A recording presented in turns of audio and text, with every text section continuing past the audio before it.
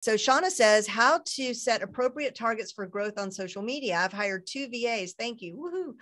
The intent is social media strategy and postings. I have collected my baselines, basically non-existent, and would like to set big, hairy ass goals with money rewards when we meet them. How do I not sandbag or set totally unrealistic goals?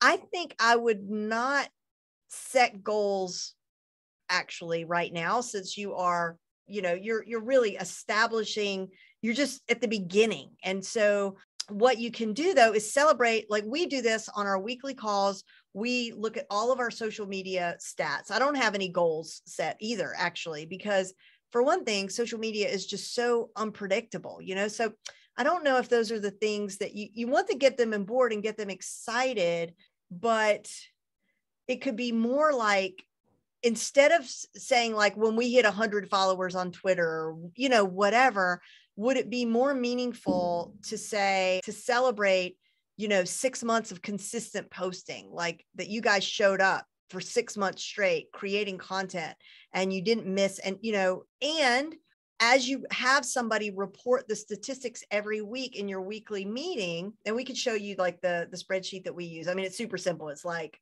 Twitter, Instagram, all the things we want to track. And then we have like for every week, we're tracking our growth across all platforms and even our email list as well. Then you can start to see patterns, and then you can celebrate in some kind of way. Like, wow, looking back, oh my gosh, we got 30 YouTube subscribers in a week, this week, whereas every week prior, we only got 3 or 4. Woo!